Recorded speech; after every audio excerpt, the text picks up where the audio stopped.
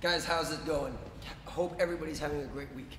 Today I wanted to talk to you something that is near and dear to my heart, and it's something that honestly I'm trying to get better at. And it's talking about working smart.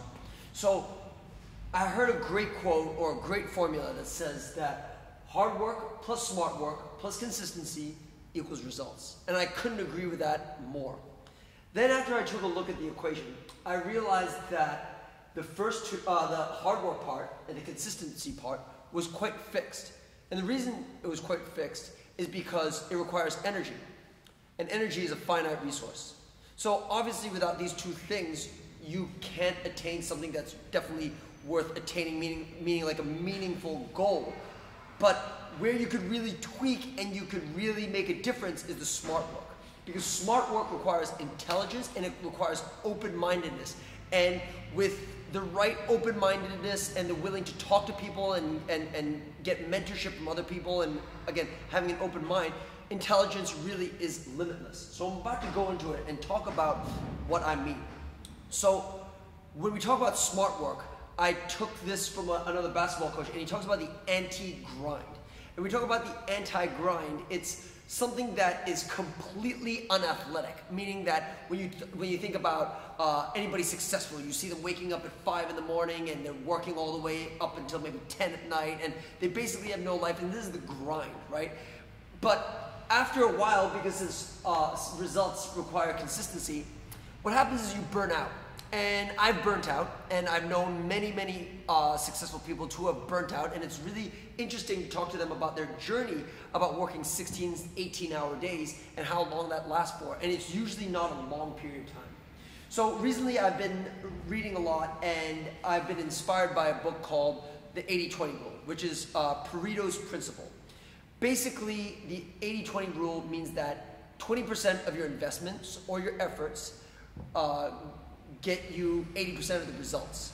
So when you think about that, that means the majority of things that you need to do to be successful are very few. There's only very few things that you need to do in order to get the majority of your results. So when you talk about the 80-20 rule, real quick, it doesn't have to be exactly 80-20. It could be 70-30. It could be 90-10, if you can believe it or not. So that means that you can actually spend less time doing meaningless stuff, okay, like going on your phone and checking your email all the time or checking social media all the time. This is something that I struggle with as well.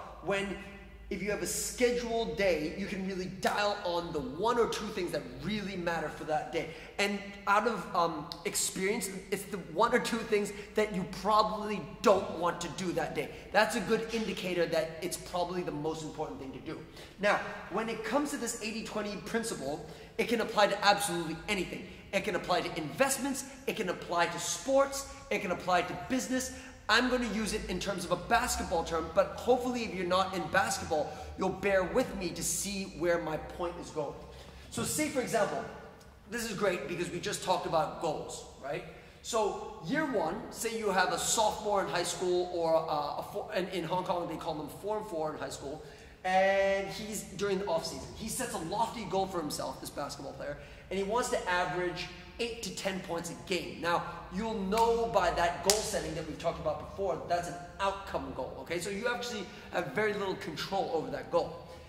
Anyway, he sets a very lofty goal of 8 to 10 points per game, and the action that he's going to do is he's going to spend 7 hours a day working on drills by himself, okay? Just to give you a little idea, this person used to be me. So I was this person at one point, and I'm going to tell you exactly what happened. Year 2 came around, and I only added 2 points a game to my stat sheet. Okay, rather than reevaluating and doing the things that I'm going to suggest to you today, I was insane. What does that mean?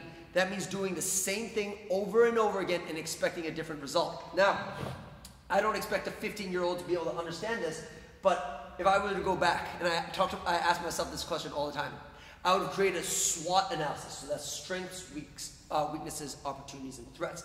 I need to evaluate my game first, right? If I was to evaluate a game, now this is not necessarily me. Say this person was weak and unathletic. They can't shoot a guarded shot, okay? I'm just giving you different situations. And they can't read the game well. Well, Let me think. Is working 7 hours a day by yourself going to get you those goals when you did that and you only added 2 points per game, right? Very likely if you do the same thing, you might only add 1 point per game after that. Okay? So then year 2 comes by. This is a smarter guy than I am. What he did is like, all right, you know, I understand that outcome goals are very important. At the same time, I understand that goals need to be lofty, but they need to be achievable. Because if I can attain that goal, then I'm riding on momentum, and we can set an even loftier goal. He understands psychology, this smart guy. Okay? Then he goes and thinks about his process goals. Okay, in order for me to go 5 to 7 points per game, what do I need to do? I've evaluated my weaknesses, and I have decided that working out by myself does not work. So what I'm going to do is I'm not even going to give myself 7 hours a day, actually, because consistency, I know, is part of that formula to get results. And guess what? I cannot work out 7 hours a day because this is actually me. This is what happens when you work out 7 hours a day. Yes, it is. Okay, eventually that's what's going to happen. So this smart guy decides that he's going to only work on by himself 1 hour a day, Monday, Wednesday, and Friday. Okay, then he's going to meet up with some friends, maybe like 4 other people, 5 other people, 3 other people. I'm going to play 2-on-2, but meaningful 2-on-2, because he's already talked to his coach and he's been like, what am I going to see in the game so that I can use my friends and really get a lot of reps? Maybe if it's a pick and roll, or it's a away screen, a dash screen, whatever it is, whatever, a flare screen. I'm gonna be a corner shooter. He's getting really specific, but now he's playing with other people because he knows that he can't shoot shots guarded, so he needs other people there, and at the same time he can't read games. Then every day he's gonna spend 1 hour playing 5-on-5, which is the actual game of basketball. In order to get better at basketball, guys, you wouldn't believe this, but you actually have to play the real game of 5-on-5 basketball. Okay? So that's what he's going to do. He's also noticed that he's not able to read the court well.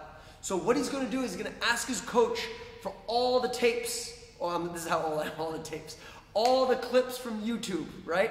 And he's going to go and analyze every single one. He's going to go and analyze people who he's going to see next year. He's going to go analyze himself and what he can do better, the movements off the ball he can do better. And he's going to be like, Coach, what do you need from me next year? Okay, this is going to be the next thing we're going to talk about, guys.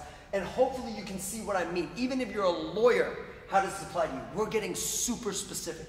You need to take a hard look in the mirror at yourself. Or if you can't do that, get a friend who you trust. Take a hard look in the mirror at yourself and evaluate. What are you good at? What are you not good at? What are the opportunities that you have? And what are the things that are in your way to prevent you from getting your lofty goal? In life, my philosophy is that you want to play to your strengths and minimize your weaknesses. So when our friend Jeff goes and works out by himself, or he goes and plays with his friends, or he's playing 5-on-5, he is going to work on things that he knows his coach needs next year so he can get more playing time. The more playing time he gets, the better chance that these points per game is going to go up. Okay? So what he's going to do every workout is he's going to spend 80% of the time expanding on his strengths. Then he's going to spend 20% of the time minimizing his weaknesses. To be honest, the majority of the people would switch that the other way around. I do not believe that. And a very good example for you in the basketball world is James Harden, who only goes to his left, right? But you still can't guard him because he's figured out all the ways on how he can go back left. Okay? Another thing is that everybody needs to understand this. Nobody wants anyone who's average at everything. That applies to investment banking, that applies to law, that applies to students for the most part. The colleges want to see what you're really good at. That's why they ask you to do a major. And it definitely doesn't apply to the basketball court. So say for instance, what is Jeff good at? He's kind of average at everything. Okay, no. I'm going to get myself a good point guard. I'm going to get myself a good shooter. I'm going to get myself a good big man. Right? You're not going to go into an investment bank or a law firm and be good at, no, it's not good, average at everything, right? No one wants that guy. No one wants that guy. So then we have to understand this, is that how can we work smarter? Here's the equation. I believe in the equation. But in my philosophy, guys, there's one thing that can really, really, really be obtained. adjusted. And that's working differently, working smarter, measuring and evaluating the results that you've gotten and adjusting from there. That's kunai that we've talked about before, adjusting, okay? But now I'm making it very clear. Instead of spending 7 hours a day, how can I do it in 3 and get better results? Instead of spending in 3, how can I do it in 2 and get better results? I'm not saying that volume is not necessary, it is, but how do we work smarter? The reason that I came out with this video is because I fell victim to all of these things, and I want to make sure that you guys don't. I want you guys to leave a comment. I want you guys to give me some feedback. I want to hear about your philosophies on how to work smarter, because that's definitely something that I'm trying to do in the new year. Thanks, guys.